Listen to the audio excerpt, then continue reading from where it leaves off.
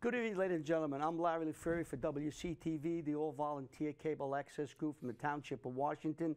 And tonight we have a very, very special sports show. We are going to preview the 2020 Bergen County Jamboree with committee members. We're going to have a deep look into the 24 teams that comprise this year's Jamboree. We're going to talk about the teams, some of the players, some of the coaches that make up this wonderful tournament. And we're going to give you the dates and the times of the games that are going to be played over the next month. February is Jamboree month, and with me is my partner of over 37 years calling these games is John Francola. John, another year, Jamboree. February is Jamboree. Oh, it's fantastic. To me, it's the best time of the year. You got that month and a half. You watch a lot of games. They can listen to our voices. Not this year not as too much, maybe. No. Well, we'd like to introduce the committee members who are up here, and we'll start from left to right for our camera people so they know which way to go. This is, of course, people recognize him, Paul Pugliese, and to his left would be rookie Corcoran, and John Ryan is to his left. And gentlemen, want to thank you for coming up and talking about the Jamboree. Paul, another year, the Jamboree. You sat down on Wednesday. Again, there's some people that tune in for the first time. Explain overall how you set the meeting up and how you get there starting sometime in December. Well, thanks for having us, fellas, again. I think this is my 20th year on the show. Oh, you got tenure. I got tenure, yeah. Yeah, I can't wait to see how much my pension's going to be. Not as much as we get. We're going to double it today. Looking for my new pension here. Actually, our committee, and have to recognize, we have Rookie here, of course. Rookie is our new co-chairman of the committee. Of course, Rookie's dad, Mickey, the great Mickey Cochran, was one of the founding fathers of the tournament, going all the way back to 1951. So, and this is our 64th. If the numbers don't exactly add up, it's because there was a few years in the 60s and the 70s where, due to state regulations, we couldn't have the tournament. But 64 years, pretty much one of the oldest tournaments in the state. And it doesn't work unless I have a fabulous group of fellows. John Ryan puts in amazing hours on the road, driving all around.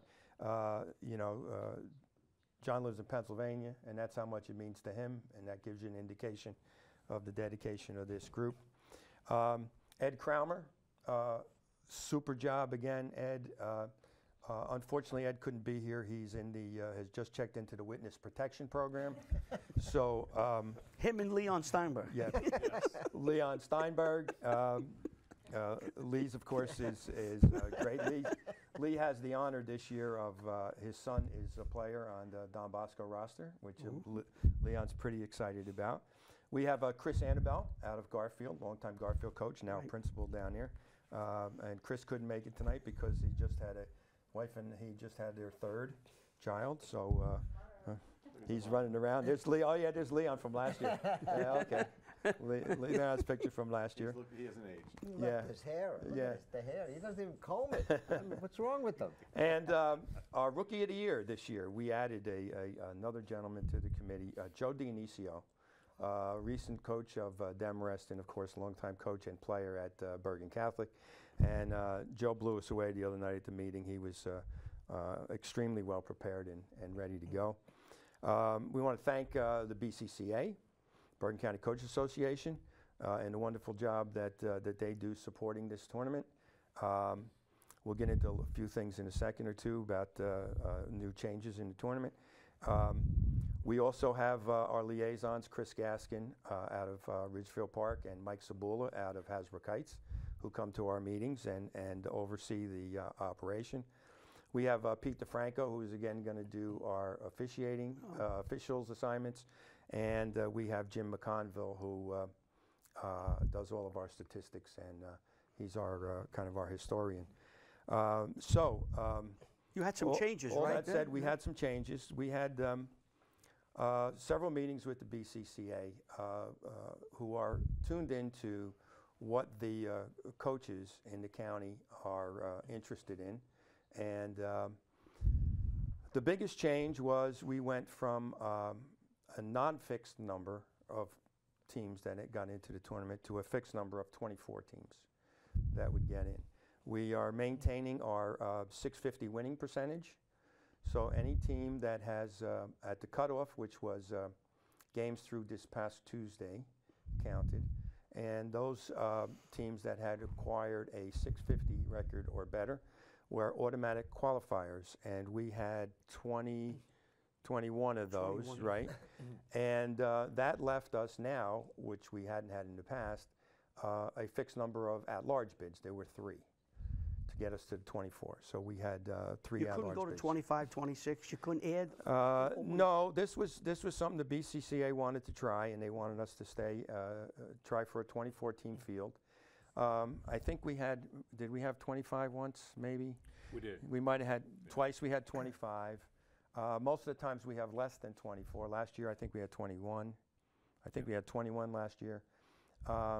So they wanted us to try a fixed field, and so we're going to try it and see what happens. So how did you like it so far as of now? You think it'll work? Anybody want to handle that? Well, I mean, you know, I don't put you guys on the spot, but you know, we're going to try it. We're going to try it. What do you think, Rook? Yeah, you know, it worked out this year really well for us, but we can see some bumps down the road, and it's something we got to figure out. So when you meet the coaches, you'll just tell them these are the problems we had and try to work them out going forward. Yeah, you know, look, it was nice getting a couple extra teams in there. It was also nice in the past that we had the ability to either add or subtract teams. We just thought that we wanted to do what the coaches asked us to do, and this year was kind of a little bellwether for us, and it worked out. A little scary at the end, but it did work out for us. John, it's really difficult. I mean, I get an idea of how difficult it is, just an idea. But to sit there and get all this put together, and you've done this so long, like you, Paul, this has to be, and people don't understand this, and I want to get this idea across. This has to be very difficult to set this tournament up. You start in December looking at all the teams. That's probably the easy part. Now you got to sit down and figure out who's in and where do we see them. It's got to be very difficult. Talk about that. Go ahead. It's always up to interpretation by people on the outside looking in. The one thing I'll tell you is that the committee not only sees teams, we see every team that has applied, and usually multiple times by multiple committee members. But there's also a lot of data behind the scenes that we share in the beginning, you know, once a week, as we get closer to the cutoff, multiple times a week, where we're updating teams' records, strength of schedule. We know when everyone's playing, where they're playing, and so we have discussions ongoing, which makes it a little bit easier when it comes down to the cutoff, but oftentimes there's a number of teams that will call on the bubble, as most basketball people know what that term means, that are, you know, might have a chance of getting in, whether as an automatic qualifier or as an at-large. And oftentimes it comes down to the last 1 or 2 or 3 games they're playing to determine whether or not they're an automatic qualifier.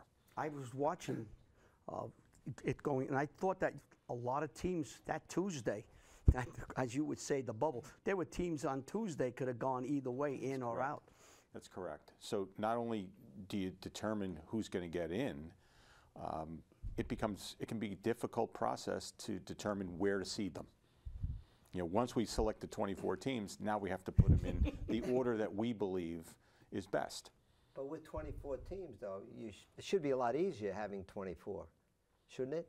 I mean, because in reality, the more you have, you know, and they're saying they want to have 24, so you're going to have, at one point, you may have had to go back and tell one of the schools when you only had 21 or 22, hey, look, this, you don't have the 650, or you don't have, and you're out. But with 24, you're going to have teams that probably will not have that 650, right? But you'll probably still have teams that are on the bubble. Oh, you'll always have the bubble. So even if you have 30, there'll be bubble. Well, our concern this year with the 24 came down to the last night, and there was a scenario, and it came close, where we would have had, for the first time in the history of the tournament, 24 automatic qualifiers.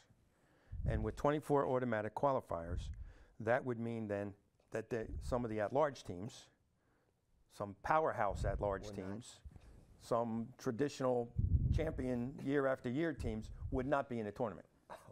That would have been nice. I saw that. I was drinking coffee and I looked down and I saw that and I went, oh my God, I don't want to be part of this committee. I said, oh my God. Well, and I know exactly what you were talking. I'm saying, ooh, if these 3 teams win, this could be very interesting. 24 Exactly are correct. in and everybody else is out. That's exactly correct, and that was a point of discussion. You know, we've said many times on this stage that this committee is really, it amps up, John, you said December, it amps up in December, but really we're going all year round. We are talking about it all year round. We're planning and doing all those things. And one of the great parts about being on this committee is that we get along real well. We enjoy talking hoops and seeing games and all of that. But that scenario was discussed extensively leading up to the selection. So you know, we had 29 teams apply, and always the toughest part for me personally is when we get down to those last 2 or 3 that don't get in. You know, the other teams, you know, they could complain about their seeds, but they're in. Right. They have a chance to play their way through the tournament. But those few that we have to make that decision, and now the 24 says, okay, boom, that's the decision. You know, so that part of it was not as easy. That was a little bit tougher getting into that part. The last thing I want to talk about, then we'll get into this. We'll start with the 24th team and go up to the 1. How much time did you put in? You put hours in December till Tuesday. How many hours you worked on it on Wednesday? Where you all sat around. How many man hours? Well, all day Wednesday. All day Wednesday. All day Wednesday, even though we're not sitting in the same room until 6 o'clock. And by the way, JR provides us with his office. We have a nice conference room. JR had we're moving into the 20th. I was kidding. I said we're moving into the 20th century. You know, we had the big 85-inch screen. Big 85-inch screen up there, and JR had all of the teams in different colors, and it was good. You know, and I'm reminded often when I do this, when we do this, of the NCAA tournament. Right. You know, and seeing their room, and you know, everybody's got a laptop. Well, we didn't have everybody with a laptop, but we were pretty close this year. Everybody with a laptop. JR's got the big screen, and you know, and we're going at it. And it brings me to another point. The few teams that were the at-large teams, okay, like the NCAAs, those teams, when they fit into the tournament, in the NCAAs, they fit in 11 line, 12 line, you know, and some people would say, well, if they were the last teams in, why aren't they the last teams on the seed line? Well, that's because some of the automatic qualifiers don't have the resume that those last couple of at-large teams do, which is why they could move up on that seed line.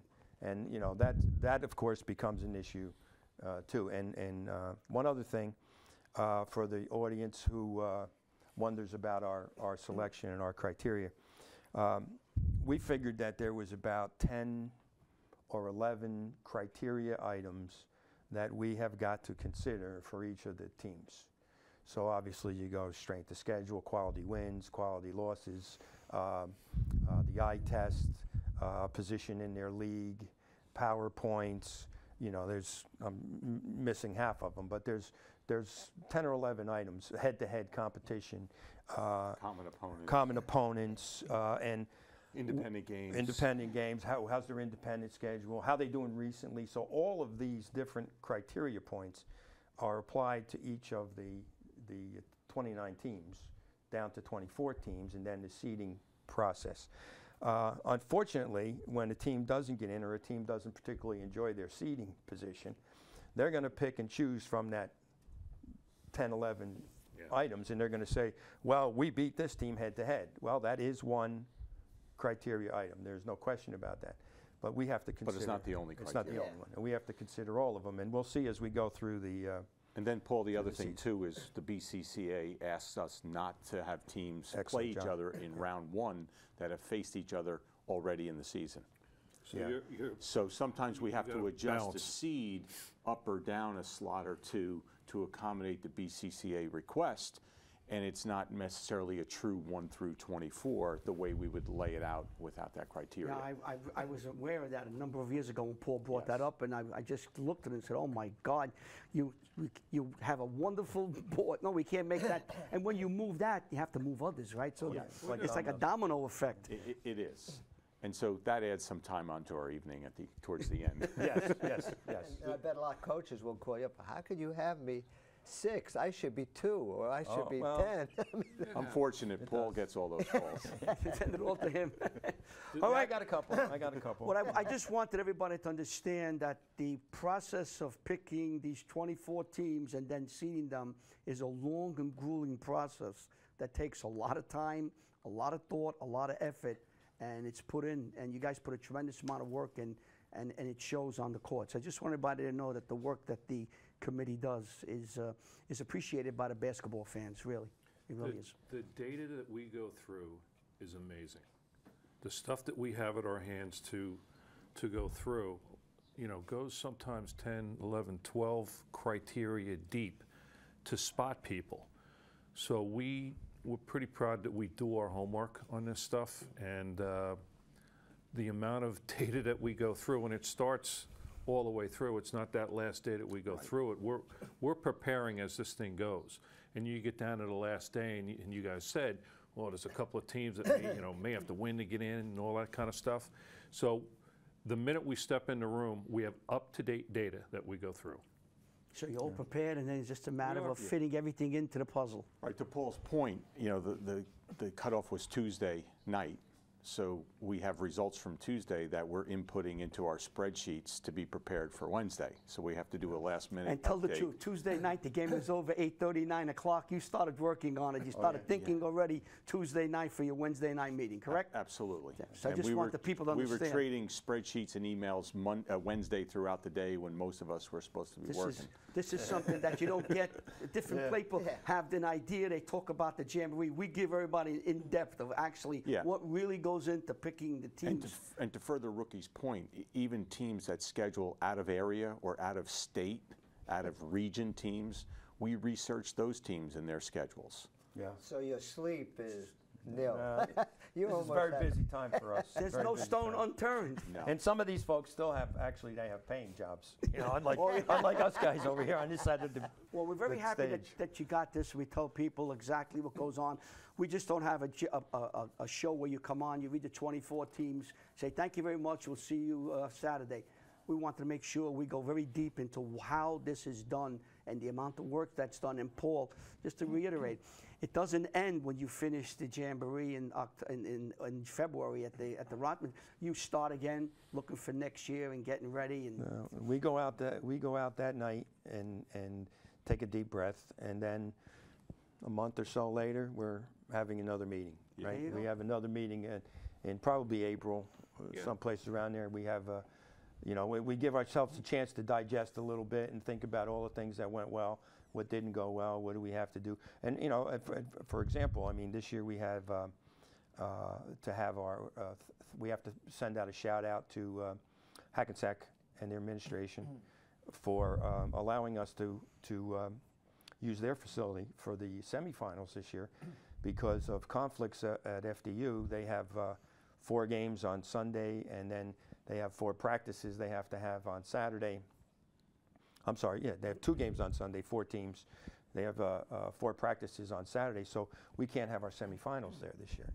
So we had to go out and find another place. And it has to be a venue that would accommodate the large crowd you were Exactly. expecting. Yeah. Yeah, I mean, you Exactly. can't have it in a small. No, you can't. You turn away everybody.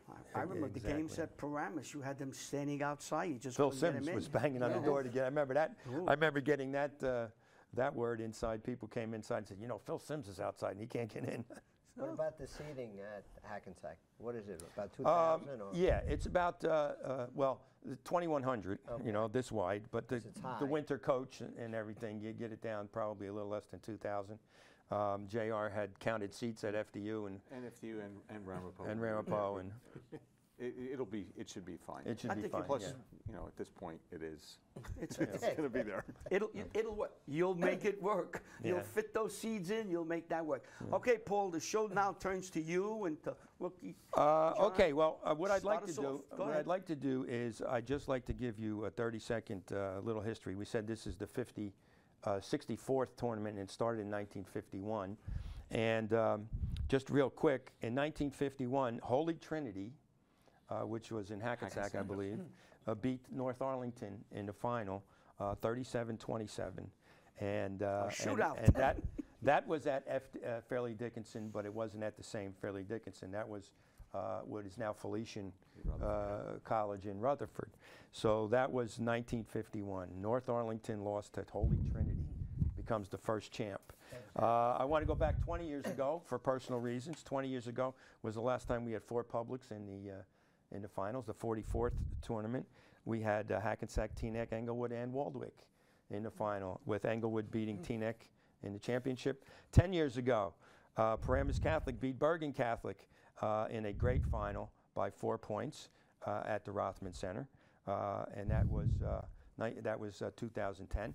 And of course, now we're up to the 64th. We did most of them except the 51 game. Well, you guys were in the stands though, right? No, we were upstairs on in the first one.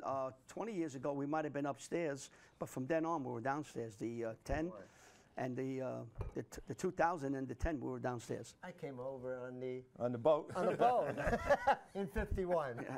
And we're still paying for that trip. Everybody's paying that price that I came here. Yeah, we're still paying for that trip. All right, Paul, you and Rook and John, take it away. Start with number 24, St. Mary's, and go to one idol will follow the bouncing ball. Okay, so we're going to run it down from 24 to number 1, as Larry said. Number 24 is the St. Mary's Gales, where John Ryan used to coach back in the day. St. Mary's is right now 10 and, well, by the way, the numbers I'm going to give you, most of them are through Tuesday night. Okay. So we didn't update after the selection. But as of Tuesday night, St. Mary's was 10 and 5. They were 7 and 4. They're an NJIC team. There we have the Big North, which is the larger schools. We have the NJIC, which is the smaller schools. St. Mary's in 4th place in the Meadowlands Division. You may remember not that long ago, they had a great run to the semifinals in 2013. Right, yeah. A couple of their good wins were against Cristo Rey in Manchester. They won 5 of their last 6. JR, you want to jump in? They lost to tournament team Leonia, Beckton, and Hasbrook Heights. And of course, they are coached by Brian Gassione, who's been around the county as a player and as a coach for some time. And when he was in CYO basketball, I was one of his coaches. So, and St. Mary's, I'm sorry, here, excuse me a sec, but St. Mary's is going to play Pascack Hills tomorrow at 2:30 at Westwood. The school over here. What's that little school we know? The school over here, you guys know this school? Westwood. At Westwood. So St. Mary's plays Pascack Hills. That would be the 9:24 game. That's at, what does that say, 2:30 at Westwood. Okay, number 3, we have the Midland Park Panthers out of the NJIC Patriot Division. Midland Park making their first appearance in 17 years. Whoa. Coached by Adam Sidrow, who got his guys together the other day and said, how many of you guys were around 17 years ago? And not many hands went up. Most of his team was not. They are tied for 3rd with Cresskill in the NJIC Patriot Division. They have a young, strong, big named Luberoff, 6'7", who leads the way with them. They have won 6 of the last 7 coming into tournament. They lost to tournament team Saddle River Day, who's very good, twice, Pagoda, Cresskill. And they had a great double overtime win to ensure their at-large bid over a tough Park Ridge team. Park Ridge, who just missed, was an applicant. They just missed. And they also have a real good guard named Brett Murray, who can penetrate and dish and runs the show for them. So Midland Park, first time in 17 years. Wow. It's a good story. Good story. Yes, loved those stories. Okay, and Midland Park will play. You guys help me out with this. Midland Park will play number 10 Fairlawn at this school over here again. Again, that one over Westwood. Westwood at 11 o'clock tomorrow. We're looking forward to That'll be the first of a triple header at First Westwood. of a triple header at Westwood. The Fairlawn Cutters against the Midland Park Panthers. Number 22 is the Becton Wildcats, who come in at 10-4, 6-3. They're in third place in the NJIC Meadowlands division. They have two real good players, Benamor and Mitarotondo, and they are both capable of 20 a night. So you can get 40 out of two of your guys. You're going to be in most games, you know. Those two guys are ball handlers too. So they're going to be a tough out. They're led by Coach Danny Balaban, and he does a great job down there, really enthusiastic. Nice wins. They beat Hasbrook Heights, who's in the tournament. They beat St. Mary's in the tournament. Hasbrook Heights got them back. Hasbrook Heights beat them, and they also lost to Sea Caucus, who's strong, and Patterson Charter, who is very strong. Guys, jump in. Anything you want to say about any of these things, You're Rook? doing really well. Yeah, I understand, You're on the Rook. roll. Yeah. You're on a roll now. Go ahead. Don't stop. Next year, rookies here. And when do they play Paul Becton? Oh, yeah, thanks, JR. Thanks. Stay on top of that. Becton plays number 11 Ridgefield at Bergen Catholic tomorrow at 12:45. That's the middle game. That's the middle game of the triple header at Bergen Catholic, so that should be a good game. Leonia Lions, led by Coach Steve Herget. They are 10-2 overall, 8-1. They're tied for first place in the Liberty Division with Dwight Englewood. We'll talk about in a little bit. This is their first appearance since 2009. Their quality wins would be over St. Mary's in the tournament, Sea Caucus. And again, Sea Caucus is out of county, but they're a very strong team. They lost to this school over here. What's this school over here? Westwood. Westwood. And they also lost to How to many Dwight teams are Englewood. playing now? A lot of teams. And they lost to Dwight Englewood. And one of the things one of the things Leonia Lions. Leonia Lions, okay. There's the lion. There's the Lion. Gotta get a haircut. One of the things that you know we see when we look at these is obviously the teams in their leagues have teams from out of the county. You know, so for example, Fairlawn as a tournament team this year is the only Bergen team in their league. So most of their games are against non-county tournaments, which we got to go out and find out how good they are. And Right. Now, and Leonia is a senior-heavy team. They've got really 5 good, well-rounded starters. It's a well-rounded team, and they were winners of the Christmas tournament. They were in the Jack Stones shootout down at St. Mary's. You're predicting a possible win by Leonia? We can bet on that game. well, Leonia opens up tomorrow. The middle game at this school over here. Another game at that school. Another game. There's a lot of games. We got to plug them. Dan Vivino, what a great job, and of course, Principal Conley over there, who was on our committee. I remember. Principal Conley was on our committee. They were gracious enough to offer their new gym for the tournament, so we really should give them a shout out, as well as Lorenzo Barada over at Indian Hills, and of course Brendan McGovern at Bergen Catholic, you know, following in his late dad's footsteps. So the middle game over at Westwood will be, the middle game will be Leonia and Dwight Morrow. Okay. And they're neighbors, which is nice. Yeah. So it's a little sectional game, I guess. Right. Yeah. Pretty neat. Right, and number 20, okay, so number 20 is the Dwight Englewood Bulldogs. They are 10-3 and 8-1. They're in first place in the NJIC Liberty Division. They are tied with Leonia.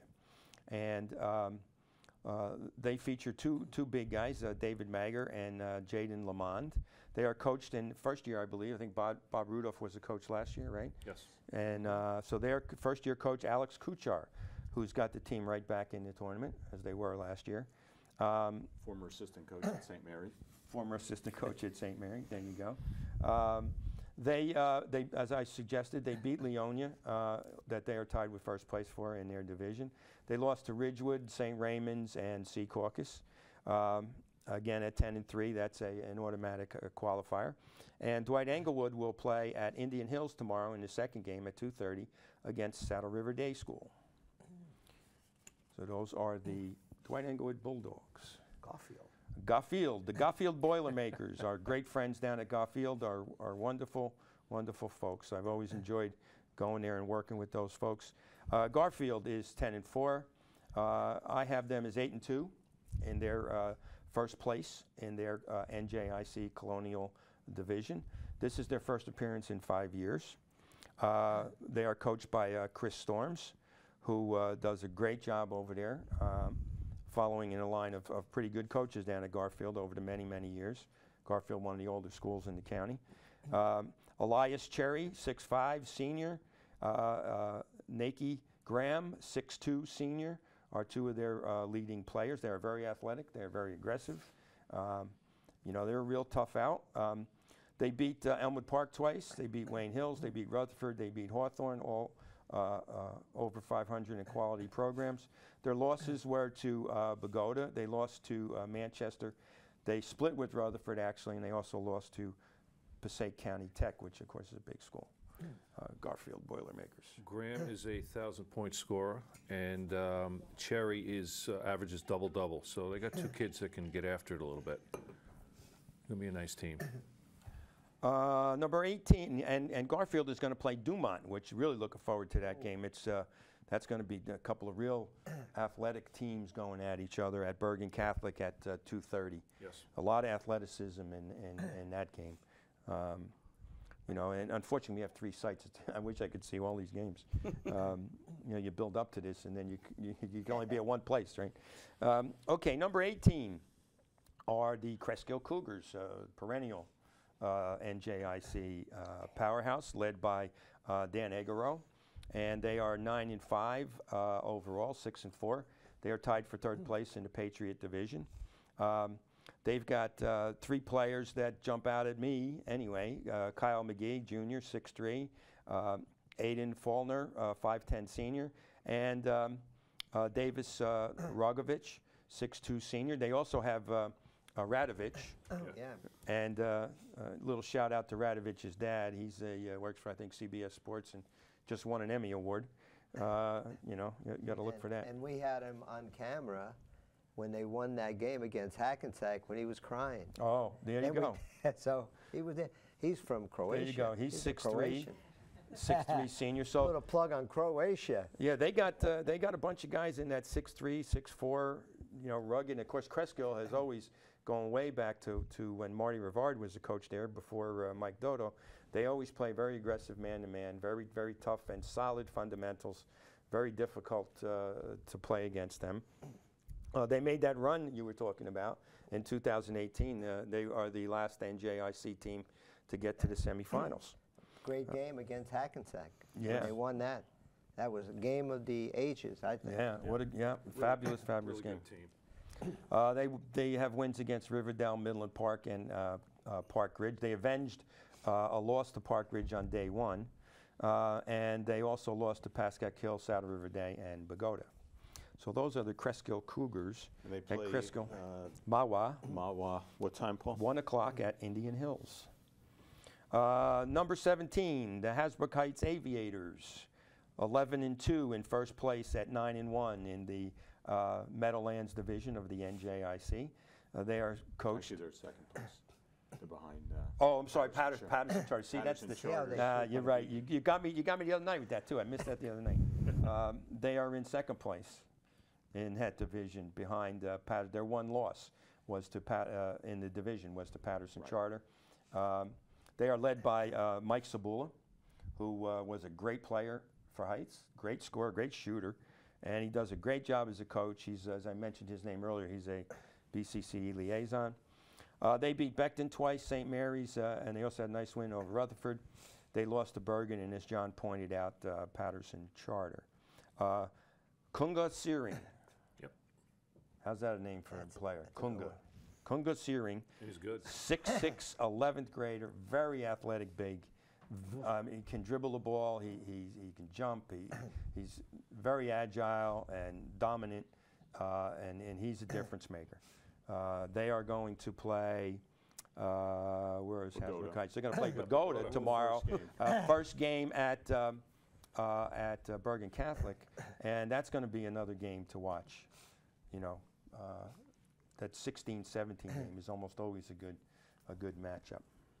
So those are the Hasbro Kites Aviators, and as I suggested, they will play at Bergen Catholic tomorrow at 11 o'clock against the Bogota Bucks. And the Bogota Bucks are 12-2. Bogota Bucks are good every year. Why? Jay Mahoney.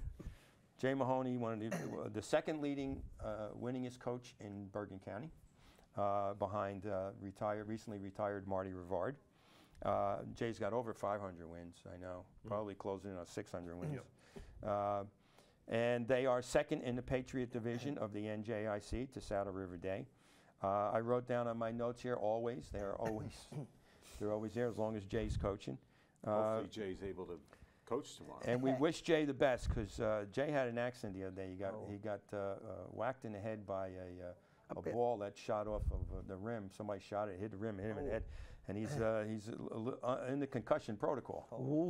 So he did not go to the game last night at Midland Park. Or last week, Joe and I were at the game, home game against Cresskill. Yeah. And Jay Staff's doing a tremendous job in his absence. Yeah.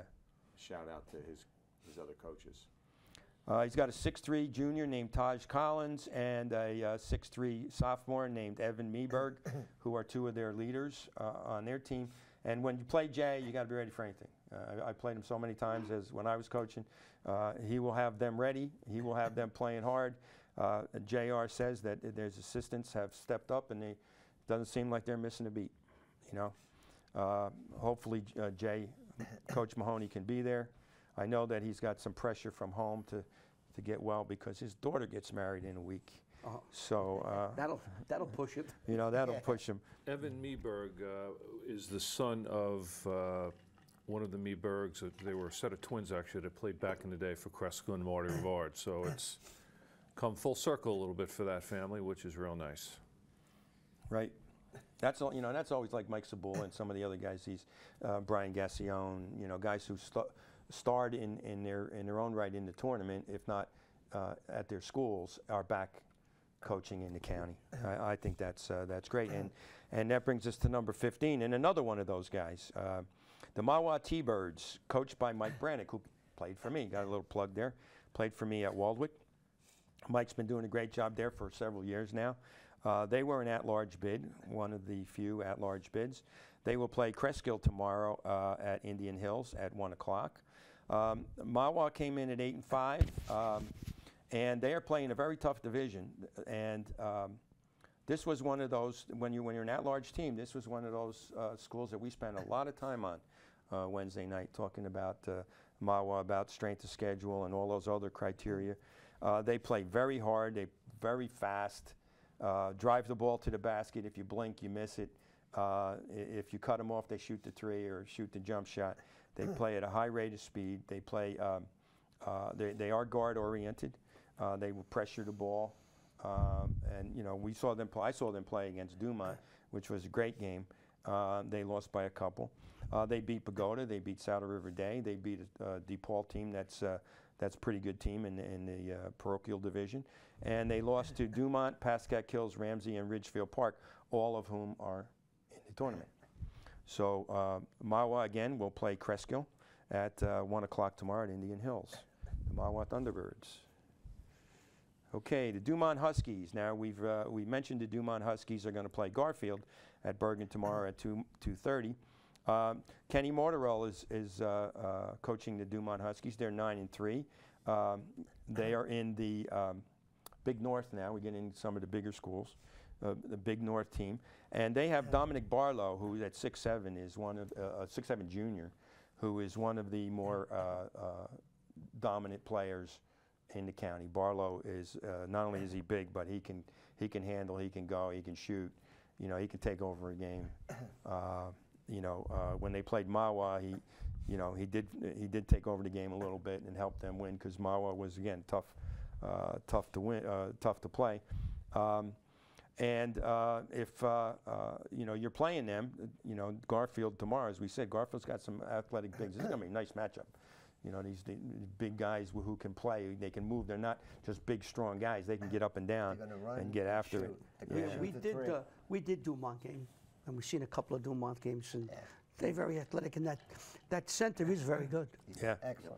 Well, they also have a kid by the name of Jorge Jaquez, yeah, who you see him play, and that kid I want on my team. Yeah. He's all over the place, plays his heart out. Loose balls, he'll come from 30 feet to get. Coach's dream. He is. Yeah, Barlow got injured the game we were doing, and he took the game over when Barlow went out. So you're right. He impressed us the game that we did. Yep. Then you're just amplifying what we saw. Yep. Yeah. Good. He was does there, everything back in, that maybe play. doesn't show up in the box score, Yeah. but He can you take need over the it, game. you need it done to win. Yep. Yeah. He's the kid you want. They have 2 or 3 other kids on that team that can run and shoot. I love the job that the head coach does with that team. Does. He gets 150% on the kids. You know, and just a little bit of an aside. Last year we introduced a new award, the Doug Yenny Award. Actually, it was the Doug Yenny's dad. It was the Charlie Yenny Award. And the Charlie Yenny Award is for guys like John described, a player who goes all out to lead his team, may not have the, all the major big-time stats, but you can tell that excellent sportsmanship, leadership, supports the team even when they're on the bench. And we named it after Charlie Yenny, who was one of the founders of the tournament. The reason why I mentioned Doug Yenny, his son, because Doug is our Ballerman Award winner, as were you guys not too many years ago. Thank you very much. know. Here again. I still look at it and make sure it stays clean. And just to wrap up on the Huskies, they have wins over Mawa and DePaul, and their 3 losses were to 3 tournament teams, Pascack Hills, Ridgefield Park, and Ramsey. So that's number 14, the Dumont Huskies. Number 13, Saddle River Day Rebels. Anthony Gallo has taken over Saddle River Day Rebels a couple years ago, and he's got them moving in the right direction. Led by Dylan Besserer again, he's senior, 5'10", and Connor Saran, 6'4", senior. They are 12-2 overall. They are undefeated in the NJIC Patriot Division. They are playing Dwight Englewood School on I-8 at Indian Hills at 2:30 on tomorrow. So that should be a real good game, Saddle River Day against Dwight Englewood. Saddle River Day's got wins over Midland Park, Cresskill twice, Immaculata, and Pagoda. And their 2 losses were to Wayne Valley and to Mawa. So you have a nice, kind of like prep school matchup tomorrow with Saddle River Day against Dwight Englewood. We'll see how that goes. Should be a good game. Yep, should be. Both teams have quality players, and both coaches do a great job. Number 12, we are back to the Big North. We have the Dwight Morrow Maroon Raiders, Englewood. They are 10-4. They are undefeated, and they are in first place in the Big North Patriot Division.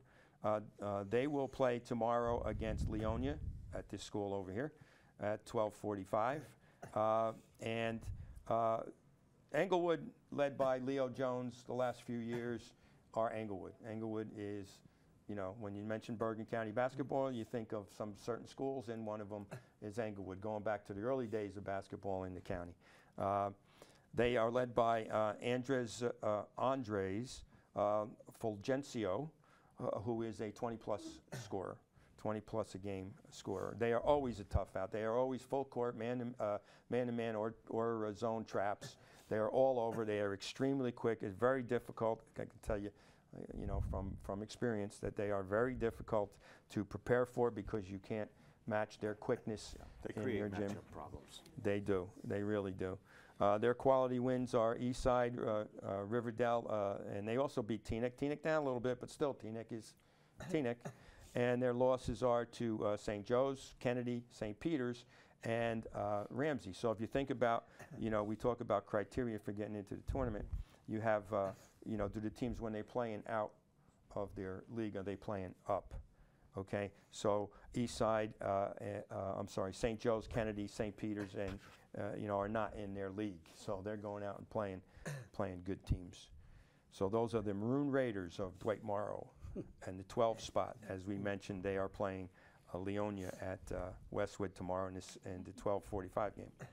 Okay, that brings us down to another Big North team, the Ridgefield Park Scarlets, who are having a great year under our compadre Chris Gaskin. Chris Gaskin is an alum of our college, St. Francis and St. Francis University in Loretto. JR and I went there. We did not go at the same time. School was a lot of. I was there. Were we in the same fraternity? No, I was there quite a bit before JR, and certainly quite a bit before Chris Gaskin. But we'd like to give a shout out to our St. Francis buddies. The Red Flash. The Red Flash, yes. So the Ridgefield Scarlets. By the way, they won last night. The Red Flash. They beat Yes. Central Connecticut. Biggest comeback in Northeast Conference history. There you go. See, you get a little college stuff here too. You get all kinds of Yeah, stuff. top- Second, down 21 in the second half, they came back to win. There you go. So we're, you know, we're not only watching the high school games, we're watching college. What are we doing? What do we do? We watch basketball, you know. Okay, so the Scarlets are led by Isaiah Mendez, number 12, and Jency Reyes, not number 12, 12th grade, and Jency Reyes is a real quick guard, number 11. They start a younger team, you know, not as many seniors, and you know, Chris has done a great job rebuilding, getting them back to the top. They're third in the American division behind Ramsey and Pascack Hills. Obviously, two really good programs. They beat Mawa and Dumont, who are in the tournament. They lost to Pascack Hills and Ramsey and DePaul, so their 3 losses are against pretty good teams. So Chris Gaskin and the Scarlets tomorrow will play at Bergen Catholic at 12:45 against Beckton, Ridgefield Park. That seems, I saw that team, Richfield. They're like a rugged team. They're very physical. Did I catch that right? They get after you, Yep. Yeah. and they're well balanced. It does a really good job with them. They're not real big, but they're all tough. And like I said, they get after you. They grind you. Yeah. They grind you the entire game. Coach they're Gaskin gets fun the to most watch. out of his team. Oh, He does. Does a good job. Does a great job. Okay, so that brings us to the number 10 Fairlawn Cutters, who will play Midland Park tomorrow in the first game at this school over here. Coached by Kyle Sabella, as he's done in the last few years. He has really gotten his kids back on the map. You know, Fairlawn had not been a tournament team for a while. They have a lot of seniors. They have a lot of seniors, and they're 3 big-time players: Darius Sokic, or Sundayevsky, and John Barrett. These 3 guys, 6'3", 6'5", 6'4", respectively, have not necessarily been on the court at the same time. They have had a couple of injuries, some nicks and stuff, and They're one of just them was getting sick. healthy now. One of them was sick. good time to get healthy. You know, Yeah. so It is. the Cutters play in the Independence division of the Big North, which is the division where they're the only Bergen team in that division. You know, so they are in first place. They're 6-0 in that division, and they haven't had their 3 guys, you know, their whole team real healthy all at the same time. So in figuring out, good. Put your money on Fairlawn to win a couple of games. Well, I think if they get everybody healthy, and is that what They're you're going hearing? to be that. dangerous. They could be dangerous. I think that's what we're hearing, though. They're going to be, they're getting healthy, right? Yes. They were could, very good last year. Those yeah, yeah. And they're back again, so they've got experience in the tournament. And, you know, this is a tough 10th seed. This is a tough 10 seed. They've got wins over Boys Latin, Phoenixville, both from Pennsylvania, Wayne Valley, Wayne Hills, Secaucus, so they've beaten some good teams. Their losses, their 3 losses are to Bergen Catholic, Ramsey, and I forget who else they lost to. Oh, Eastside they lost three to. quality losses. So they got 3 quality losses. And again, if you know, if they're healthy, you know, this could be a sleeper team. This could be somebody who could make a run in Keep the an eye on tournament. that team. Well, this kid, Darius Hikish, was out with a bummed-up knee. I think he had And- surgery in the preseason. He did, and he's back now, and he's a kind of a throwback kid. He's a pass-first kid, which is very unusual the way the game is played today. So he's fun to watch. And with the other 2 kids, they're pretty good. And they have a nice little core of kids with them, so they go 6 or 7 deep. They could make some noise in the tournament. Really enjoy watching them play, too. It's going to be interesting to see against Midland Park, because Midland Park has a good big guy. tomorrow. So Be a good matchup. it could be a good inside matchup. See how that plays out. That's at the school over here at 11 o'clock. And See that game. yeah, you guys should go see that game. Yeah. There or Bergen, I think. You need a pass? I'll get you a pass. Don't Oh, we have thanks a some- lot. Don't we have something we can go there anytime? Well, this shirt does a lot. The shirt- I'm sorry, the sweater gets us a lot. Don't they have a guy there, binoculars, looking to see if you're coming in or not? Cleared away. Here comes John and Larry. You get the first parking space, right? You get parked right up against No, the... we walk. Oh, We walk. you walk. Okay. 3/4 of a mile. Okay, number 9. That brings up to number 9, the Pascack Hills Cowboys, another team that is traditionally a quality program led by Paul DeRico. They're 10-2. They're 6-1 in the Big North American Division. That's good for second place. They are always tough. They run fabulous stuff. On their bench is Mike O'Brien, who has been around for a long time, Mike. And Mike knows how to play. He knows how the game should be played. He knows Bergen County basketball inside and out. And Paul with Mike on the bench and the rest of his assistants have done a real quality job. They're always tough. This, by the way, the 9th seed becomes an important seed because this is the last seed that doesn't get a bye. So this is the highest seeded team that would be playing tomorrow in the tournament. They are playing, Pascack Hills is playing St. Mary at Westwood High School at 2:30. They've got, Pascack Hills got wins over Cresskill, Ridgefield Park, Mawa, Dumont, all tournament teams. Their 2 losses are to Ramsey and to Paramus Catholic. So those are 2 tough losses. They're Jason Schulman, Jake Morales, Christian Kim, 6'2", 6'3", 6'3", respectively, senior, junior, senior, respectively. Give them some inside presence, and they are always very fundamentally sound. Don't make a lot of mistakes. They always will get a good shot. They don't take bad shots, and we expect Pascack Hills always to be a tough out. Okay. They share the basketball. They share the basketball. It's nice to watch. Okay, that gets us down to the final 8, and these last 8 teams will not play tomorrow. So these are the teams that have a bye in tomorrow's round. So the Ramapo Raiders at number 8, who were, I believe, number 4 last year. They were top 4 last year, I think. Correct. They're 10-4. They're 5-1, tied for first place in the Big North Freedom Division, led by Coach Joe Sandberg, of course, of Bergen Catholic and Penn. He went to UPenn. He went to UPenn and played. I think played football down there, right? He did. And Very good. Joe does a great job. He's a big time motivator. Last year, they were high seed, and they did. They played to that seed. They did real good. Chris Valvano, 12th grader, and Max Pernetti. Some folks sports in New Jersey may know that name, Pernetti. His dad played in the early 90s at Ramapo, was on a great Ramapo team with Glenn Stokes and those guys who lost in the final to Bogota. I think in '91 might have been the Ramapo. Yes, I think it might have been. Did they have that big kid? Was that from Ramapo? 6'11"? Back then? then? Well, Glenn Stokes was 6'9". Stokes. 6'9", yeah. Yeah. Glenn's a big-time player. Yeah. How big he was. Yeah, that was a great game. Remember that? That was Bogota with Sullivan and those guys. We had that game. We had that. Yeah, I know you guys talk about that game. Nushwanta. Never forget the kid. Kenny Nushwanta scored 47 points, and Danny Sabella was on the team. Danny Sabella, yeah. And they played against. That was a couple years later. That was in mid-90s. No. Yeah. So anyway, Ramapo back again. Bergen? Back again in the top 8. Look for them to be, moving on. No reason why not. They were in the semis last year. Their wins, they beat Eastside, they beat Hackensack.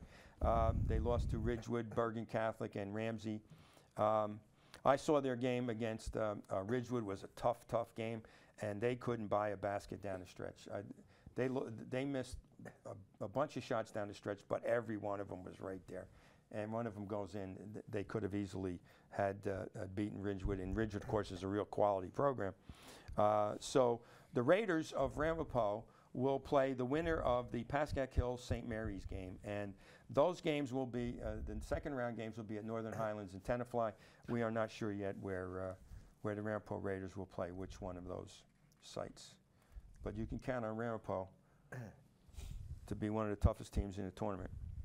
I mentioned earlier, in this Freedom Division, of which Ramapo is, we also have the next team, number 7, the Ridgewood Maroons, and we also have number 6, the Hackensack Comets. That's a tough 3 teams.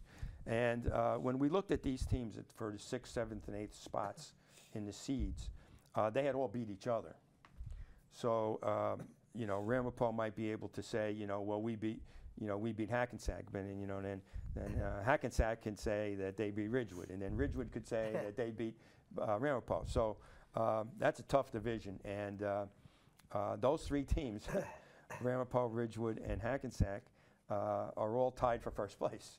So that gets us to another criteria point, which is kind of moot because they're all tied for first place in their division. But the Ridgewood Maroons are 10-4, as I mentioned, 5-1, led by Mike Troy, who's been there for several years, doing a great job. They have some big, strong kids.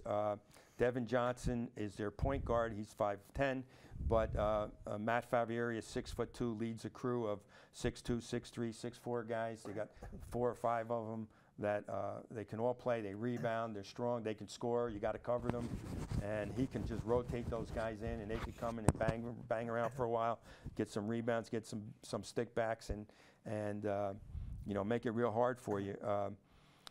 They have beaten Ramsey, Eastside, and Ramapo. As I mentioned, they lost to St. Peter's Prep, Union, and Hun School, who we're not really sure about. But we had to research them, and that was a little strange research. You know, they have 50-year players. I'm not sure exactly how that worked, but anyway, the Ridgewood Maroons, you know, Group 4, Bergen County, tough program. You always got to count the Ridgewood Maroons as a possible team to win the tournament. Ridgewood is Mike always Troy. there every year. Every year. Mike Troy. So again, you know, now number 6 is Hackensack Comets. They're 10-5, 5-1 in that same division, tied with Ramapo and Ridgewood. Aaron Taylor still on the helm there over at Hackensack, doing a great job, leading them in not only in great basketball, but he's also a real class guy. He does a great job. Seth Sharif Brown, 6'4" senior, is a 20-plus, big, mobile type player. Gets up and down the court. Very athletic. You know, you know, you can see how the game has changed. These bigs now, they're not just big guys that clog up the middle. They go out and play on the perimeter. They move. They run. You know, making it really difficult to match up. The Comets have beaten Ramsey, Eastside, Ridgewood. Their losses are to some of their losses would be to St. Peter's Prep, Ramapo, Union, and Bergen Catholic. So obviously they're playing a real tough schedule. At the 6th spot, they will play the winner of Beckton and Ridgefield Park. By the way, Ridgewood, who I just forgot to say this, Ridgewood at the 7th spot will play the winner of Midland Park and Fairlawn. That would be next week. Okay, down to the final 5. Paramus Catholic Paladins back in the tournament and making some noise. They're making some noise. Mike Dodo left Cresskill a 3 years ago and went over to Paramus Catholic, and it didn't take long for Mike to get right back to get Paramus Catholic right back up there in the top echelon of the county. He has Jordan Morris, who's a 5'11", 12th grader who can fill it up from the outside, and they also have Derek Bueno, who's a 6'6" junior transfer, who's going to give them a presence inside. Mike, coming from that Cresskill Marty Rivard tree, is going to have them playing hard-nosed fundamentals, but with this team he has speed and quickness and athleticism, so they're going to fly around a little bit too. You know, his wins are, you know, you look at the wins he's got. He beat Ridgefield Park, Ramapo, Don Bosco, Pascack Hills, and St. Joe's, who are all in the tournament. And they're going to be our guests at this segment. They're waiting outside. We're going to talk to great, Mike and great. some of their players. And they had a big win last night, an exciting win on a buzzer beater. Yep. So they're And playing very well. Derek Bueno just scored his 1,000th point as a junior, so he's off and running. They're waiting outside. They're probably watching TV out there, watching the show. Well, you know, and again, Mike Dodo has always done a great job. He did a fabulous job at Cresco, getting them into the tournament every year, and now he brings that over to a bigger program, a bigger school at Paramus Catholic. They lost to, and again, listen to these losses. They lost their 5 losses: Kennedy, Bergen Catholic, St. Joe's, and DePaul and Eastside. You know, so. The term quality losses. Quality losses. They, you know, they're a team to be reckoned with. Paul, they play the winner of Leonia and Dwight Morrow. So, and again, we don't know where that game would be. It's either going to be at Northern Highlands or at Tenafly, but that game will be a week from tomorrow, those games, on February 8th. Okay, down to 4. This was a real interesting discussion for us, the Ramsey Rams. They are 11-5. 7-0. They're in the Big North American Division. They have one of the top players in the county, Sean Hansen, who is committed, 6'9", who is committed to go to Cornell. They have Jaden Quinterly, who's a real good guard, 12th grade, and then they have Stephen Turk, who's another 6'5" guy. Ramsey, we saw them early at St. Joe's. We did. And you know, St. Joe's was winning the whole game, and Ramsey this was early in the season, and they were off to a little bit of a tough start. I think they had lost 3 of their first 4 or something like that. And we knew they were going to be good, so there was, let's go see them. Let's see what's going on over there. And although they lost the game at St. Joe's, they battled back. I mean, they were down. We thought it was time for them to pack it in, and they did not pack it in. They kept fighting it. The next thing you know, it's a 4-point game. You know, and they had the ball, you know, down by 4 with some time left. So, you know, Ramsey's got, and the wins that they have. I mean, you look at quality wins. Okay, so Ramsey beat Ramapo, Dwight Morrow, Dumont, Pascack Hills, Fairlawn, Ridgeville Park, Mawa. All those tournament teams, Ramsey beat. Now, again, they got off to a rough start early on. They were 1-3 in their first 4. But they played a very tough schedule at the beginning of the season. I saw them against Rutgers Prep, who's a very talented team. They got down early and they fought back, didn't give up. Up at Ramapo College in the Dennis Gregory Classic. Right. So, and their losses, their 5 losses: St. Joe's by a few, like I said, Hackensack, John just mentioned, reference Rutgers Prep. They lost to Riverdale, and they also lost to Pascack Hills. So, you know, this is you know, a 4 seed that you know, may not look like, you know, a dominant team, but when you when they throw the ball up in the air, they play, and they are led by Kevin McGuire, who is doing one of the reasons absolute fabulous job. It's so Kevin important McGuire. for you to watch the team a couple of times, and different people on the committee watch them also. Like you'll watch them, and then we'll go watch I saw them. Ramsey in person twice. Right. One of the games I was at, Leon Steinberg was there with me. So you got a different pair of eyes watching you and Yes. getting different perspective. So I there's could see where a lot of discussion went into Ramsey. I think we did. The committee probably saw, I think, 7 different Ramsey games. Okay. Yeah. Because they always I can saw shoot. them a few times. Yeah. They shoot the 3, and now you got the 6'9" guy inside. You got to be But careful. he can also step Yeah, out and I shoot know the that. 3 too. I know So that, but- you want, you know, he go inside. You're right, Yeah. John. He can go inside and score inside, Sure. but he can also shoot, and he can handle the ball too. Yeah. And the Hansen's a hell of a kid player. Steve Turk is another kid that doesn't throw a lot of stats at you, but he does a lot of their grunt work. He goes in, he rebounds. He probably is their best defender. Yeah. He's a tough kid. You know, Coaches would love to have him. Yeah, he's guys that coaches watch, but the everyday fan is going to watch Hansen and their point guard Quinterly. Turk's a nice kid to watch. He gets all the dirty work done. And Ramsey will play the winner of the 13-20 game, Saddle River Day and Dwight Englewood. Number 3, Don Bosco Prep. The Ironmen, of course. 2 years ago, Kevin DeVario's team maybe had the best, you could argue, maybe the best season in the history of Bergen County basketball. They lost to Bergen once, and then they lost the second game was in the TOC finals, I I was think. at that game. Yeah. He's got 2 guys that you may see on TV, pretty regularly. You got Harper Jr. down at Rutgers, and you got Earlington over at St. John's. Both are either starting or getting quality minutes. Oh, Harper's starts. Yeah, and Earlington's getting some more minutes at St. John's. So 2 years ago they had that wonderful run. Kevin just does a great job, you know, and He also had harassed me on that team. Who's up at Marist? yeah, that's true too. That's right. I liked his game. He was a good player. They were in the finals last year, and again in 2018 they had that unbelievable run. Isaiah Williams, 6'3", 12th grader. Miles Ruth, 6 foot, 12th grader, among others, you know, who can light it up. At 9 and 6, they lost to Bergen, St. Joe's in overtime, Marist in a double overtime. So they could easily have flipped that 9 and 6 to a better record. And this was, as I mentioned, this was kind of an interesting because coming into the selection night or the night before, the Tuesday night, with the possibility out there of 24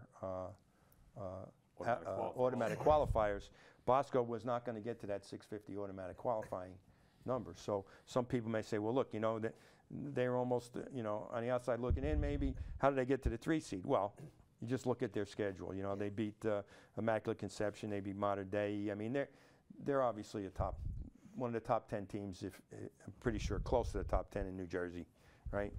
You know, top 20 anyway. And I will also say that they played a bunch of out-of-state games that John researched for us, and I'll let him kind of fill you in on some of those teams. They lost a close game down in a tournament to a Florida team that's ranked in the top 10 in the state of Florida. They lost, I think, 67-61. They played them tough. So Don Bosco will get the winner of Garfield Dumont next Saturday. And they may pull off a wonderful guard off the bench by the name of Bobby Steinberg. Oh, Bobby Steinberg. Bobby. Do you have a lion cub? You have a little lion cub out there? Here he is over here. Yeah. Bobby Steinberg, yes. Leon's son. Yeah. Leon is so excited to get to. Was here once. Yeah, Leon is so excited. Bobby was here. Yeah, Bobby. You know, when Bobby was younger, he knew as much about Bergen County basketball as we maybe do. just, you know, for the selection process, just so people know that, you know, some transparency. When we Oh, yeah. discussed Don Bosco, we asked Leon to excuse himself and leave the meeting, since his son is on the team. So we didn't take any input from Leon on the discussion about Don Bosco prep and their seating. Excellent, John. Excellent point. We don't, and we would do that for anybody who's in the room. You've done that in past. That's Always, We've always. done that in the past. I don't know exactly, but I remember a And couple the same times. thing with the two coaches that Yeah, are liaisons. When we discussed their Hasbrook Heights team, and Richfield Park, we asked the them to coach leave of that room. respective team to leave the meeting temporarily while we discussed their team. That's always been a. Yeah, I know you've done one it of our- before. One of our rules. Now we're down to the last two. Okay, so now we're down to the last two, and number 2, St. Joe's Green Knights. Of course, Mike Daugherty, you know, one of the top coaches in the county. I think Michael just won his 500th game, He if did. I am not mistaken. And an alum, again, one of those guys like He we mentioned starred. earlier. An alum coming back to coach his alma mater I think he won the Jamboree when he was a senior. when he was a senior. Yeah. And now he's... Shout out, he was a star player at Muhlenberg College. Muhlenberg, yeah. The Mules. Yes. And so Michael's back coaching his team to 500 wins, a couple more than that by now probably. And they are 13-1, not a bad record. And they are tied with Bergen Catholic for first place in the Big North United, which of course is the powerhouse parochial division. The Green Knights feature Nazir Williams, 6'1", senior, Daniel Lands, 6 foot, junior, and Dyree Rogers, a 6'1", 12th grader. When I saw them, I was impressed with every one of their kids is extremely athletic. They're strong. They get after you. They're quick. They anticipate well. They're all over you on defense. It's very difficult for you to run any type of stuff that you like to run against them because they really can force you out of what you want to do. They were in the semis last year. They were the 2016 champs. They've got wins over Don Bosco in overtime, Gil St. Bernard, Paramus Catholic, Pleasantville, and Ramsey. Not too bad. Their one loss coming into the selection night was Bergen Catholic. But what happened last night? They lost. They lost to PC. They which lost is a heck of a- to Paramus Catholic. We were there for You that know, game. were you there last night? We were there for the Bergen Catholic. I never saw two teams with the guards, both teams guards up against you Yeah. so fast. They were unbelievable. Probably, yes. Well, PC's Bergen- guards are They beating were your just- face as well. It was unbelievable. The guard play there might have been the best I've seen. I mean, It's tremendous. one of the best. I can't say. Somebody's going to remind me something I saw, Coach but I don't remember Doherty's- anything better than that. Coach Doherty's teams always play tough defenses. Paul Tough mentioned. game, back and Yeah. forth. Not, you, Well, you, you're you talking don't the score any Bergen easy Catholic points game. against his No. teams. No. What about last night? They lost too. Well, we're getting to. We'll get to that. Yeah, well, so you know, St. Joe's is obviously at the second seed, is one of the favorites, along with any of the teams. You know, who knows? But St. Joe's will play the winner of Mawa Creskill. Once again, the St. Joe's Green Knights. And that brings us down to number one. And number one is the Bergen Catholic Crusaders. And they are 13-2. Well, going into the selection, they were 13-2. And 4-0. They were in first place in the Big North United. Bergen Catholic, of course, features Matt Zona, who is a little bit under the weather lately. So, you know, they don't play in the tournament until next week. They will play the winner of Bogota and Hasbrook Heights. Billy Armstrong has done a wonderful job there for some years now, getting Bergen, you know, to where they are. Rajon Figures is a great player, 6'3" senior. Will Richardson, 6'1", sophomore, and of course, as I mentioned, 6'9", Matt Zona. And then they also got 6'7", they got 6'8". I mean, they got a bunch of guys that could play. They are last year they won the tournament. Since last year, we had the tragedy of losing their athletic director, Jack McGovern, who was a great friend of the tournament and a great human being. It was very difficult for us, those of us here and others who know Jack. His son, Brendan, is taking over his duties over at Bergen Catholic. The Crusaders have wins over Paramus Catholic, Hackensack, St. Joe's, Don Bosco, and Ramapo. And they lost to Long Island Lutheran and St. Andrews from Maryland. Yeah, Long Island Lutheran's really good. Yeah, they're one of the top teams in the country. Well, I just want to reiterate what you said about Jack McGovern. He was great to us here at WCTV. And the last time we saw him was at the finals last year at the Jamboree. He came and we talked, and it was a very nice talk. I'll never forget it. He was very upbeat about the team and where he was going. Jack was just absolutely wonderful. If we look at that, we have some of the slides that I will put up real quickly. Slide number 6, we have the round of 16, which will be, here we go. It's up at the, you see it here. This is how it's going to break. The teams that Paul and Rook and John mentioned, that's how they played. They'll be playing them tomorrow in the 3 sites, and then they move on and to play next week. The times and where their play will be announced will be in the papers. We'll have it up on our website, so you'll be able to see that, okay? Tomorrow, here's the games tomorrow. Now, it was mentioned we want to make sure you see it, you know when it's coming on, so go ahead, go watch it. There's no Super Bowl tomorrow. At Westwood, our old stomping grounds, it starts at 11 o'clock, Midland Park, Fair Lawn, then you got Leonia, Dwight Morrow, St. Mary's, Pascagoula Kills. At Bergen Catholic, Hasbrook Heights, Pagoda, that starts at 11 o'clock. Beckton, Richfield Park at 12:45, Garfield, Dumont at 2:30, and then up at Indian Hills at 1 o'clock, you have Mawa versus Creskill, and 2:30, Dwight Englewood versus Saddle River Day. So that's what the schedule looks like. Next week, games will be played at 11, 12:45, 2:30, and 4:15 at Northern Highlands in Allendale and at Tenafly High School. So that'll be next week. It'll be a week from tomorrow. And then we get into the quarterfinals. That'll be at FDU at the Rotman Center. And then the semifinal Saturday the 22nd will be, as Paul mentioned, at Hackensack High School.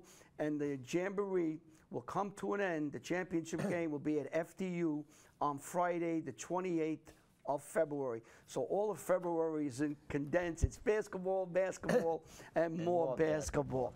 So you guys went into everything. This was extremely in-depth. John? No, it's unbelievable. Look The at Bergen, these. you want to read that? Sure. The Bergen County Coaches Association and Bergen Jamboree Committee thanks the staff athletic departments of Bergen Catholic, Hackensack High School, Indian Hills High School, Northern Highland, Tenafly High School, Westwood High School, and Fairleigh Dickinson University for hosting the 2020 Jamboree game. They want to check because I'm an umpire. Do I have good eyes? You can see I can read. But just to back that up, those folks are great. I mean, each of those venues, and if you look at some of the venues like Northern Highlands, Tenafly, Westwood, Indian Hills, they don't have teams in the tournament, but they still do a fabulous job. And I think that goes for the other sports you talk about. The schools know that they have to conduct these county tournaments for all their sports, and they offer their facility, and they go ahead and work their butt off, to get ready. Like I mentioned Lorenzo Barata at Indian Hills, and of course Brendan McGovern tomorrow at Bergen, and Danny Vivino. He's, for our first time going back over there to go over to Westwood. These guys do a great job, and they make, the first couple of rounds. Those high schools that host the first couple of rounds, they really do almost everything for us. They do almost everything for us when it comes to site management, setting up all the workers and everything, and security, and we just kind of show up the next 2 weekends, and then we go on to the college. And the college, FDU has always been great to us. Dave Miles over there and Kathy Liggett, they do a great job, just ridiculous. And now Keith Veltri has stepped up at Hackensack to do a great job for us too. They do very well with us at the FDU. They make us pack our equipment. We don't have to carry it. We put our equipment away, and we come back the next week. We have to bring it back here. There's no packing, unpacking. I want to thank the three of you for coming. Thank you guys for having us. You gave everyone. I think, and John agrees. We agree. We talk about this all the time.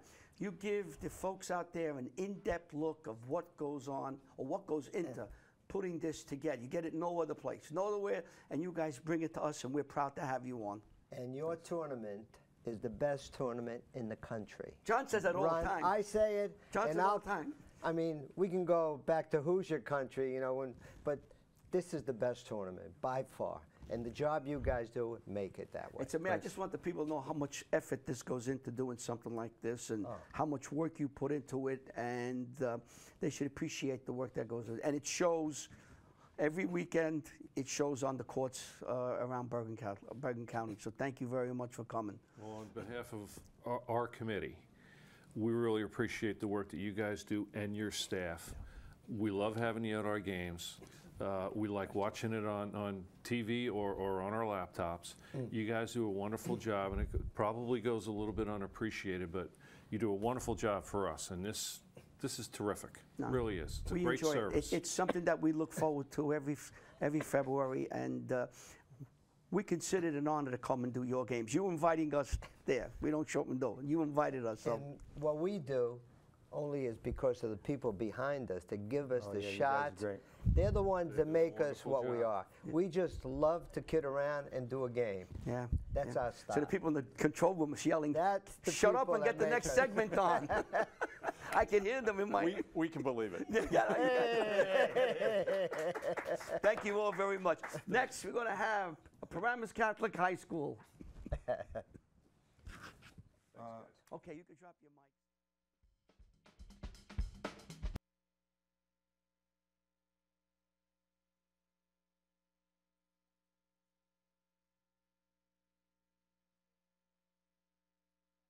Call your dad on that. Leave me out of it. They may want me for something, You're on. Welcome back. Now we have our school here. We have some people helping youngsters on the camera. This is Mike Stodos, our coach here. Mike, this is, let's introduce your daughters first, then we'll introduce you, because they had them on TV. Ones. All right, Okay. Can we get them again? All right, who's this, Mike? That's my 9-year-old. That's Annabella. Okay, She's in the Annabella. 3rd grade. And then we're going to have as, And there's Michaela. okay, Michaela's in the 1st grade. okay. Now we got the important people. We'll talk about everybody else. Get the kids. Mike Dodo, thank you very much. You're the basketball coach at Paramus Catholic High School. Introduce your 2 players for the folks. They'll introduce themselves. Go ahead, Go guys. ahead. My name is Jaime Vargas. I'm a senior at Paramus Catholic. My name is Jordan Morris. I'm also a senior. So, Mike, you got the Paramus Catholic about 3-4 years ago? If I'm correct. on my 3rd year right For now. 3rd year. When you got the Paramus Catholic, what was the biggest challenge that you saw that you had to take care of first before you can really start moving? The year before I got there, they were 2-21, I think. So I knew I was, had a lot of work to do when I got there. First thing we started spring workouts as soon as I was hired. Jaime was with me when I first got hired. He was already at the school, so he could attest to this. We started working out every day in the spring.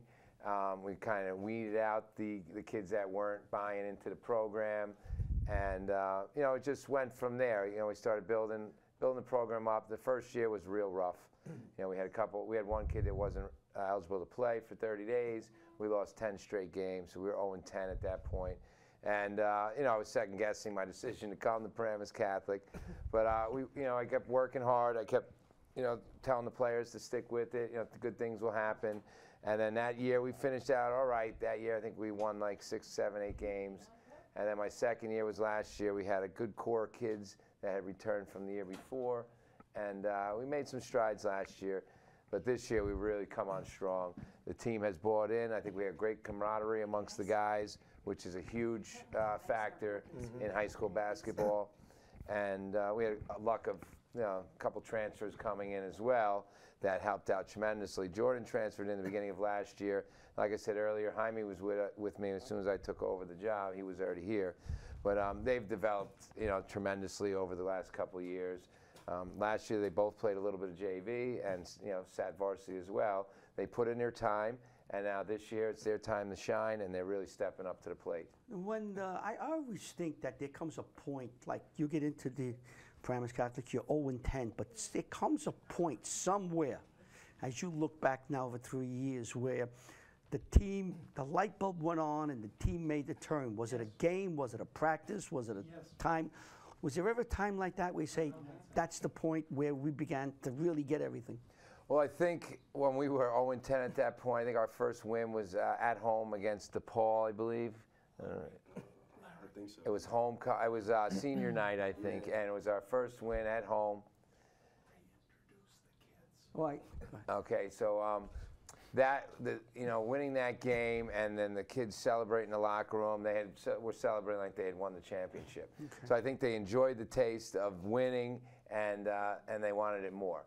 So after that game, we started getting a little bit better and better. And like I said, now in the 3rd year, some of the kids have been with me for 3 years, but we're lucky enough to get a couple transfers come in, and they've transitioned into our program smoothly, and the guys have welcomed them in. Most of them knew each other anyhow before they came to Paramus Catholic, and we're having a great year. We're excited about the Jamboree. We're excited about the games we've already played. Our victory last night against St. Joe's. A week and a half ago, we played against Don Bosco and beat them. We've had a few hiccups along the way, but that's just a learning process. We got to understand that every night is a game. We're playing great competition, and you can't have letdowns, especially playing in the league that we play in, and even all our independent games. DePaul we lost to in East Side the last week and a half. They're very good teams. We had a little bit of a letdown, and those teams were hungry, and now we're kind of become the hunted. So teams are coming after us, and they're giving us their A game. And we have to make sure we deliver every night as well. Very good. Let me just, again, because I don't know if they got the audio, let's introduce the 2 players again. Jaime, give us your name again, just so they know it. Yeah, Jaime Vargas from Paramus Catholic Senior. Go ahead. Jordan Morris, Paramus Catholic Senior. Yeah, they gave you the microphone. I don't know if the headsets will work. What does it mean to you for the team? And let me put it this way. What does it mean to you as a team and a program that you're in the Jamboree? I imagine for my players, they're super excited about this experience. We've talked about it last year a little bit, but we knew it was going to be tough to get in last year. especially we had a losing record at the time of the cutoff. We had a bunch of losses to top-notch teams, but we didn't make the cut, and we didn't make it in last year. This was one of our goals this year coming in. You know, I had a lot of experience in the Jamboree with my Cresskill teams, and I tried to tell these guys, you know, how great it is and what exciting time it is to be in the Jamboree. Yeah. And I think they're starting to realize it now, and know the guys are all excited about being in the Jamboree, being the 5 seed, and we're looking forward to whoever we play next week. All right, let's give you the same question, other than how do you look at the Jamboree, how excited you are? I'm extremely excited. I've been Paramus Catholic all 4 years, and this is my first time actually experiencing the Jamboree. So this is like Did you amazing. ever go to a Jamboree game? You ever catch one? No, I have not. So it's just your first experience, and that's going to be next week. You got to wait a whole week because you got to buy. So you'll play next week either at Allendale or Northern Highlands or at or Tenafly. But when you go down to the big, say to the big gymnasium, whether it's in the Hackensack, to me it's bigger. The people are there, and knowing this coach, he's one that comes in with the program, and you have to follow his program. And once you listen to him, you become a player. I've seen him. He's animated. He's in the game every minute. You play his style, or you may be sitting there and saying, maybe I shouldn't be here. But you got to listen to the coach. Go ahead, Jordan. Same question. The Jamboree, I've been there my sophomore year with Dwight Morrow. We played Don Bosco. It was really much of a just sit and watch. I didn't get to play in it, but to still see the energy and the fans, the whole arena lit up, it was a it's like pretty the good whole experience. county comes together. There's all kinds of reporters there. There's television. We're there. It's everybody makes it big, and it just seems much bigger. And you just have to play your game. Now, last night you had a game. I think you may want to talk a little bit about it. The three of you. I want each one of you to tell me. I don't know what happened last night. Can you tell me? There. Let me know, tell everybody what happened. Fill me in here. It was, it was an intense game. There were moments that we didn't look very good, and we were down at one point, I think 13 points, and I was getting frustrated, and I'm sure these guys were frustrated as well. And we just kept with it. We stuck to it. We kept working hard. Finally, we got some shots to drop. We started, stepping up our defense a little bit. We hit a couple big threes to, cut that lead down. And then we just made some big plays when we needed to. We got the ball inside to our big man, Derek Bueno. He's been doing, a great job for us all year. 6'6", junior center, averaging 18 points, close to 15 rebounds a game. And we got him the ball a few times down low. That opened up the perimeter game for Nico Ruffin to hit a 3. Jaime hit a 3. Jordan ended up with 22 points on the game. And everybody contributes. That's the great thing about our team. That, if one guy's not having a great night, the next guy steps up. But last night in that fourth quarter, I think all our guys, knew what was on the line here. We wanted to beat Joe's, and they really stepped it up in that fourth quarter. And Jaime hit the game-winning shot with about 4 seconds left. It was 58-58. He got the ball about mid-court, dribbled to the three-point line, pulled up, ice water in his veins, and just drained the 3. And then the rest was just us celebrating on the court and enjoying the win. It was an ugly win, but we'll take an ugly win over a pretty loss. So talk about that shot, how you see it now from the entire play. How did it unfold? I saw it. I got a quick view. Bobby Maines, who works with us, he gave me a quick view. I don't know where he got it, but we got the.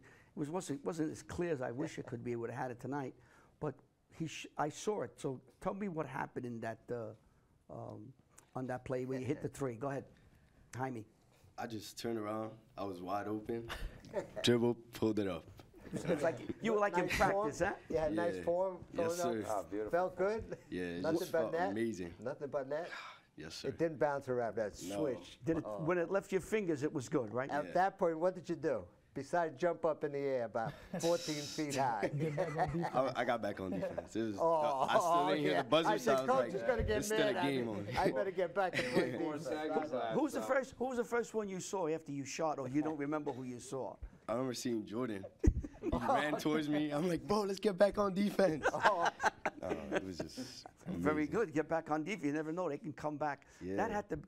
That was a real great win for the program, I think, and you did it at the right time, coming into the Jamboree. Right. I think our biggest win was our first one against Don Bosco, at Don Bosco. That was our first real statement win, signature win against, the Big Three, I was calling them at the time. I think we can include ourselves now in the Big Four with them, and even, DePaul's not in our county, but they're a great team as well. But that win against Don Bosco, I think, gave our guys some confidence and let them know that we can play with these guys. If we come to play and we're ready to get after it and we do the little things, that we can play with anybody in our league, in our county, and in the state as well. So tell me, the Bosco game, your impressions. I know it was a while ago. Your impressions of going up to Bosco. The gym is really funny. You only got one side you could sit. Everybody is on top of you. They're right here. It could be very daunting. You're playing a team that's outstanding, got a tremendous history. Talk about that game and what you remember about it. What I remember is us coming out fast, flying, everybody hitting shots, playing together as a team, and being the better team in that game. Don Bosco, they were there with us, but towards the end we had to slow it down, run our game, and then pull it out. Jaime, same thing for you. What do you remember about that? Because when we saw that you beat Don Bosco at Don Bosco, the word was, wow. I just remember my team playing together. When we stayed together, we could beat anybody we want. I remember having the bench, the energy was all there. Everybody was flying around. Even had some bench players hit some big shots, like Miles Morales. That huge three hit at the end, that gave us all the energy, like, okay, we're winning this game. Is that the mindset both of you have, that if you play your game, you could beat anybody? You really feel that no matter what, that if you play your game, no one's going to beat you on any given night? If we play our game within the system, play together as a team, a brotherhood, unity, I feel like nobody can stop us. That's key words, Coach. Right. They're learning. That's key word. I think That's perfect. I think they bought into the program. They have. There's moments where we still butt heads a little bit, but that's normal. But that's they're good. teenage boys and they think they're right all the time. But they've really bought into the program. They're doing a great job. They're both our captains this year. Jaime's kind of our glue guy. He's not going to stand out in the stats and the scoring line, but he's taken charge after charge all season long and last year as well when he got varsity minutes. He sacrifices everything for the team. I'm so happy and proud of him for last night. He really deserved that moment, that big three to win the game at St. Joe's. And, it just shows. I said it to the team afterward. He put in the hard work. He waited his time. He could have packed it in last year when I told him, I said, Jaime, I think I'm going to move you down to JV. I want you playing more minutes, so getting experience and getting better. And some kids, they don't want to do that, and they pack it in, really. And we've had a couple kids quit because of that. But Jaime, he did what the coach asked him, and he got better and better. In the off season, he worked hard. And then this year, he's having a great season. And, all the guys are, and they've kind of bought in now, and we're just enjoying the ride.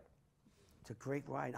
I guess everybody at the school is kind of excited. I know I was talking to Jimmy Avitable in the office there, and Scott, the AD, and he said the school is kind of very high now because everybody's doing well, and they mentioned the basketball team and that you guys are really doing well. And so is the school getting him back? There's a lot of, I want to call it electricity. Well, I'm going to let you guys, they'll tell you about the school atmosphere, but I'll tell you, when we first started, when I first started 3 years ago, we were a laughingstock.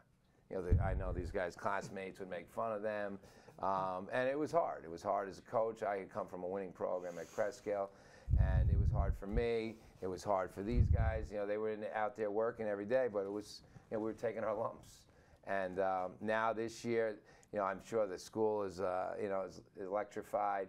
But all around the county, everybody's kind of, been talking about us, and it just shows that you work hard, you do the right things, and you're coachable, and good things can happen.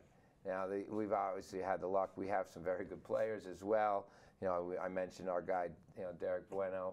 We have another guy named Nico Ruffin, 5'10" guard that can really shoot the lights out on any given night. He had 2 huge threes last night to help us win that game as well.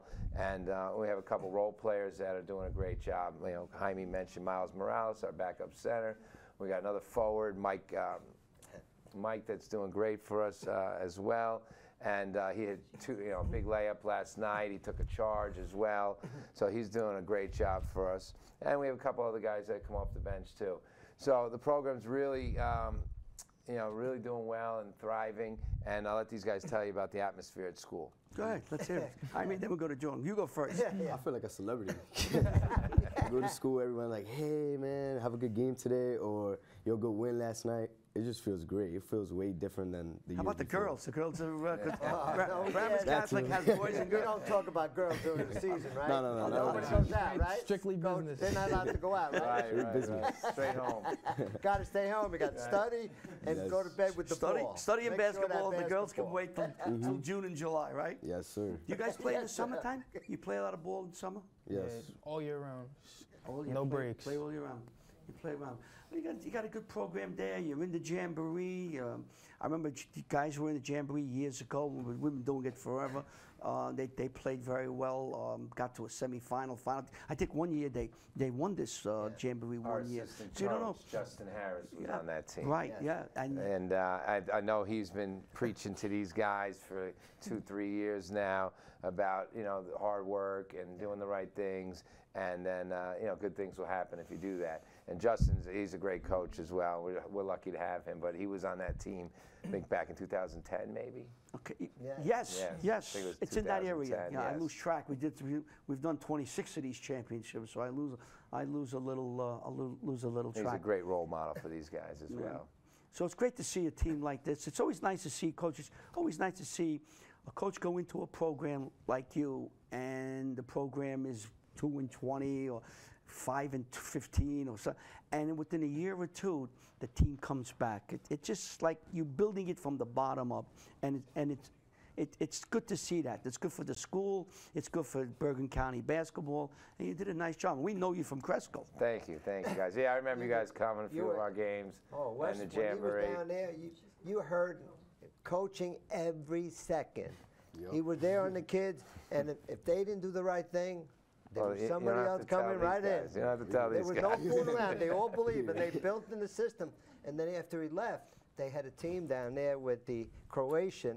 Yes, They had Luka the Radovic. opportunity. Yeah, I had coached those guys all the way through.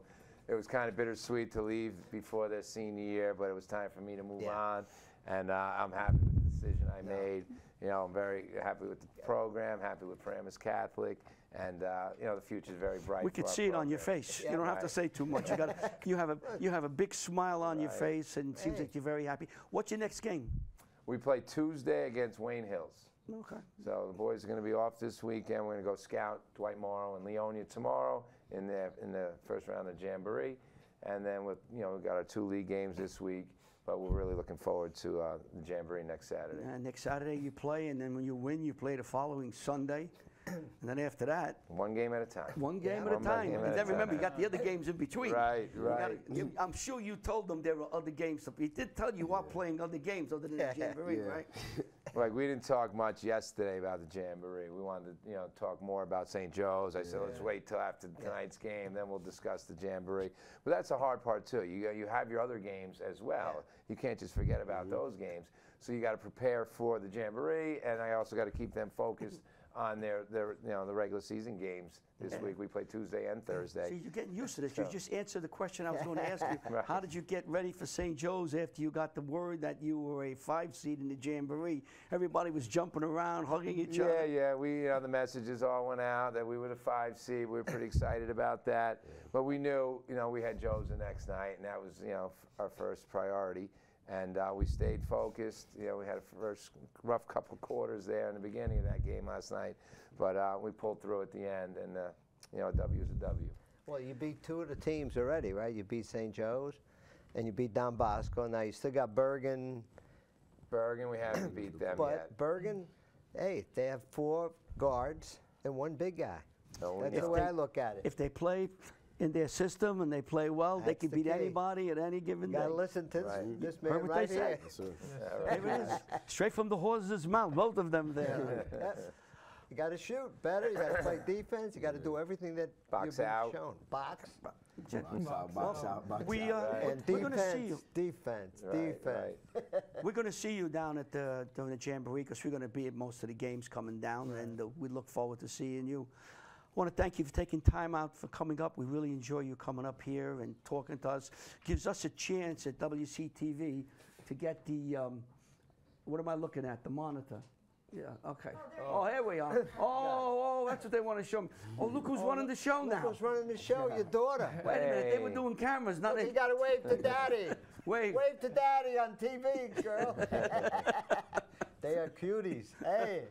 They're saying, look at the monitor. See me. Now I know why I look at the Well, monitor. they're busy. They don't want to make a mistake. Well, no, See that? what- They're Right. listening to what they're told What to they're do. doing is they're running the show. They're hitting the There you buttons to go. run the show. But I want to thank you. Thank No, you for thank bringing you your for daughters up having to us. help us. Thank you for having us. Gentlemen, thank you. It was a great game last night. Congratulations. Look forward to seeing you in the Jamboree, and thank you for coming. You make this with the coaches a very in-depth look at the Jamboree, what the Jamboree is all about, and that's what we try to do. No one does it like we could do it here with your help and the coaches' help and the committee's help. So thank you all so very much Thanks for for coming. having us. Thank you. Thank you for having me. So we hope you enjoyed today's show. We tried to bring you as much as we could about the Jamboree, right, John? Absolutely. Hey, it's the best tournament in the country. And it'll start in about said it. 14 hours or so. The Jamboree will start, and we will have another run at the 64 Jamboree, which will end at FDU on the 28th of February. So for the Jamboree committee, come up here, Paul Pugliese, Wookie Corcoran, and John Ryan. For Mike Dodo and the players from Paramus Catholic, Jaime and Jordan. And of course our directors, Look at those producers waving. Look at this. down Ah. here, who we couldn't be on without them. We say we hope you enjoy the show. Thanks, Fred and Shane, Emily, Look at it. Ida, and Ricky and Nick are in the back working. Thank everyone. This is an operation that takes a lot of people to do. So for John Francola, this is Larry Ferry saying thank you and good night, everyone.